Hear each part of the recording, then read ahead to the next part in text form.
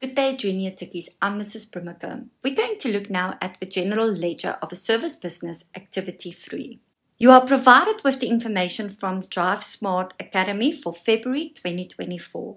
The business is owned by Letabo. He employs Leon Viljoen. Required: post the cash journals to the general ledger on 29 February 2024. And then question number 2. Close the account at the end of the month on 29 February 2024. So in this activity, we're not looking yet at opening balances and totals. Now we're moving a step further by just looking at the end of the month, in the general ledger, we need to close off the accounts. So they provided you with the cash receipts journal and the cash payment journal. Just a quick recap. When we're looking at the journals, and we're posting from a money column, those are my money columns, it will happen at the end of the month. When we're posting from sundry accounts, it will always happen on the day of the transaction. Your general ledger consists out of the balance sheet account section and the nominal account section. In your balance sheet account section, I would have all my owner's equity, assets and liabilities. In my nominal account section, all my income and all my expenses. So there are different ways in which you can approach this activity. You can start by looking at the general ledger account number B1, B2 and so on, and then post from the CRJ and the CPJ simultaneously. Or what I'm going to do is I'm going to first focus on the cash receipts journal, and then I'm going to move on to the cash payment journal.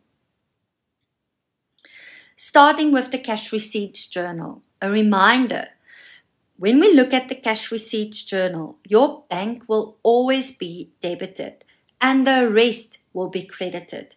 If you follow this and you post it to the general ledger, you will get this 100% correct.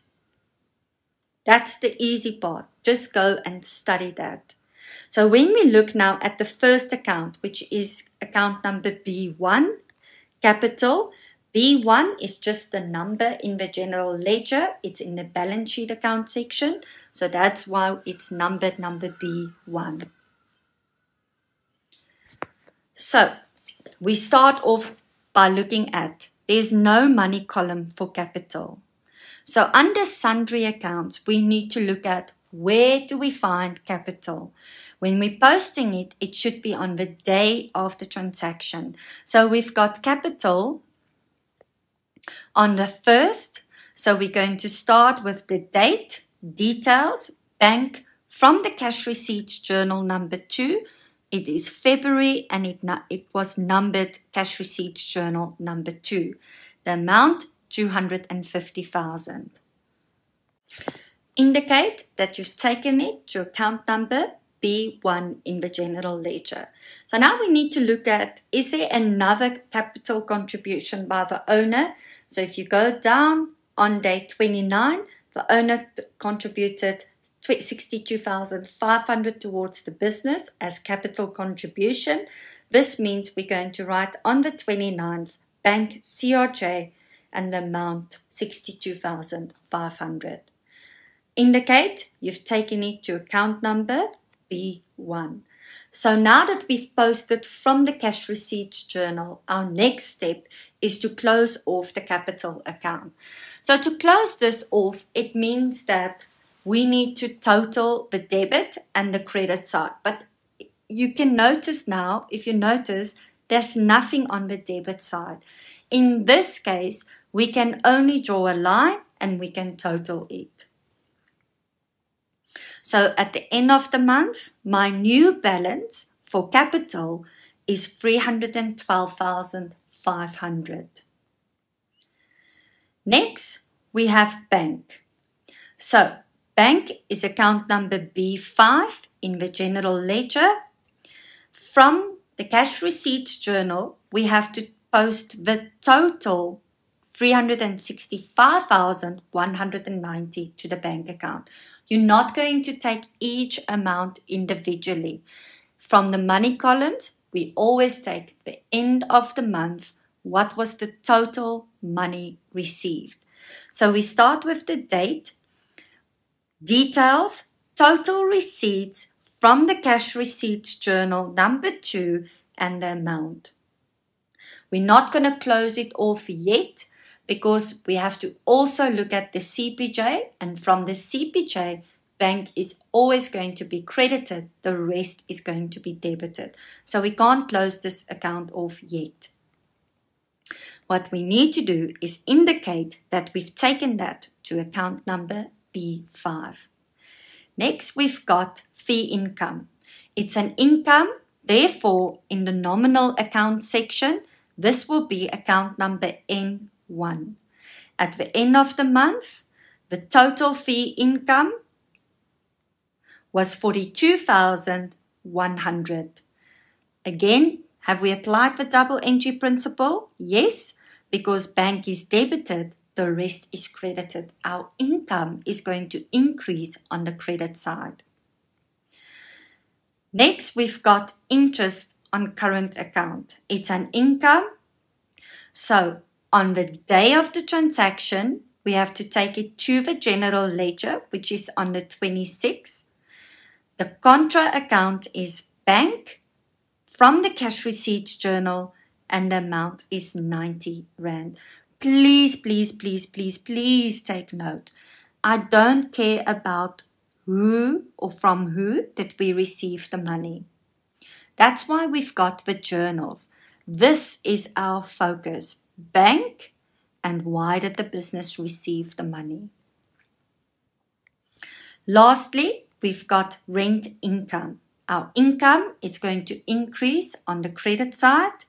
On the day of the transaction, which is February, on the 29th, the contra account, bank, cash receipts journal number 2, and the amount 10,500. If you have a look at the cash receipts journal now, you can notice that we have posted everything to the general ledger. Posting from the cash payment journal. From the cash payment journal, bank will always be credited and the rest is debited. We start with drawings, which is balance sheet account number 2. There's no money column open for drawings. This means we need to look at sundry accounts to see did the owner take any money for personal use. And if we go down and we look at details, you would notice that on day 27, the owner took money for personal use. So posting now from the cash payment journal, it means that bank would have been credited, account debited, drawings, and my details is bank. That is what we call the contra account. From which journal? From the CPJ, and the amount 642. Next, we've got vehicles. It's regarded as a non-current asset, which means if we purchase new vehicles, our assets will increase on the debit side.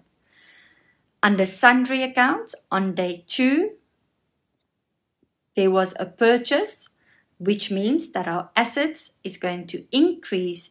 We start with the date on the 2nd of February 2024.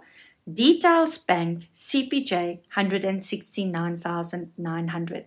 Indicate that you've posted it to account number B3. Next, equipment.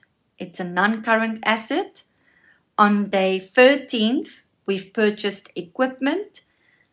Details bank from the CPJ, amount 14,760.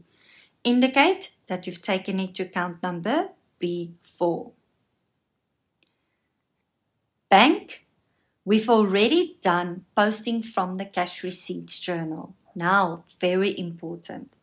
You are not going to open another account to say that you've posted from the CPJ and take it to a different bank account in the general ledger. That defies the purpose. The whole point of a general ledger is a summary of all my journals, which means I'm going to take bank to the same general ledger account, which is account number B5. At the end of the month, we're going to indicate that the business made a total payment of 215,554. After we've done this, we're now going to balance this account. And think about it in this way. I want to know, I've received so much money, I've spent an X amount, what is my balance left over? How much money do I've got left over? So that's what we're basically doing now. So in my general ledger, to find out but what is my new balance in the next month, which will be March, we need to balance this account, which means that the debit side must be equal to the credit side. So how do I know now which side to total?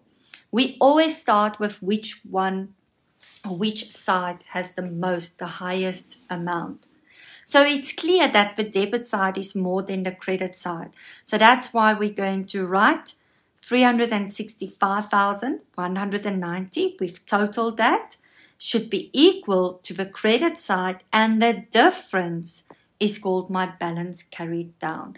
And when we're talking about the difference, it means now I need to do a calculation. Take that 365,190 minus 215,554. This means that I've got a balance left over on March the 1st, which will be my opening balance, the new month, 149,636. Very important. I am not going to write balance next to those figures, next to 365,190. That is a common mistake. Secondly, many learners go and they write March on March the 1st next to balance carried down. No date. It's the same at the end of last month is my opening balance, the new month. So please remember to get this correct. These are the common mistakes that learners make. Then we go on to cash float, which is a current asset. On the debit side, we have on the 20th, contra account, bank, CPJ, and amount 1,200. Indicate that you've taken this to account number B6. Now we move on to the nominal account section. Reminder, in my balance sheet account section, we've got owner's equity, we've covered that. We've got all our assets, we've covered that. There were no liabilities, so now we move on to the nominal account section. The first account that we're going to take to the nominal account section is fuel.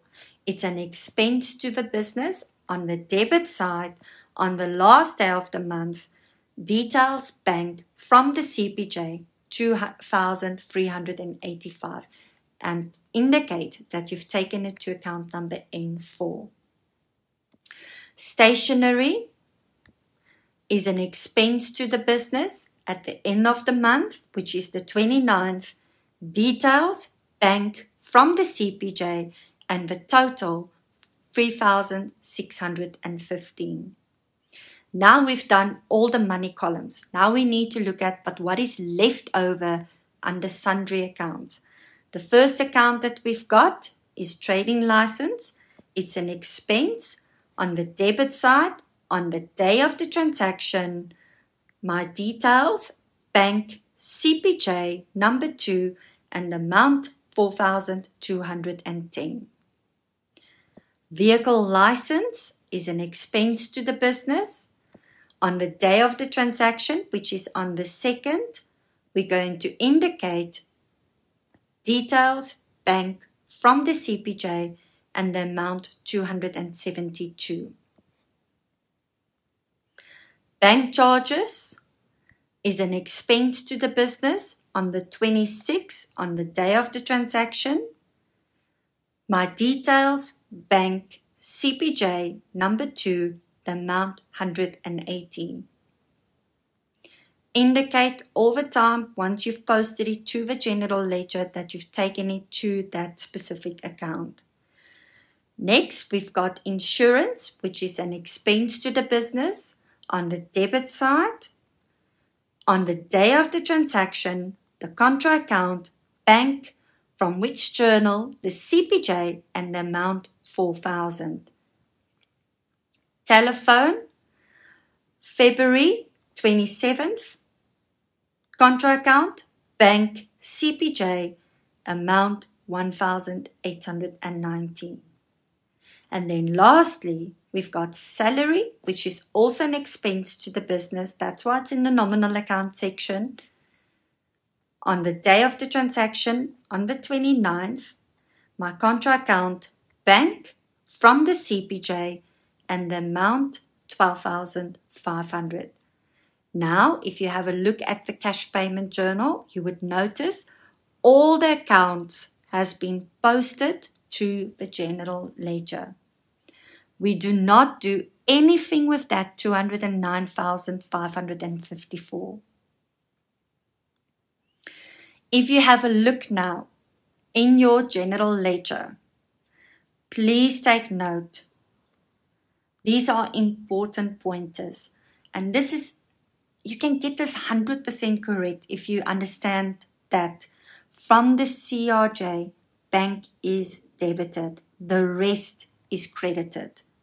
From the CPJ, bank is credited, the rest is debited. If I add all my debits and I add all my credits, it should be exactly the same. We have to apply the double entry principle. If we don't, then we're going to find that there's mistakes. Thank you very much. I want to leave you with this quote. Your positive action combined with positive thinking results in success. Have a wonderful day.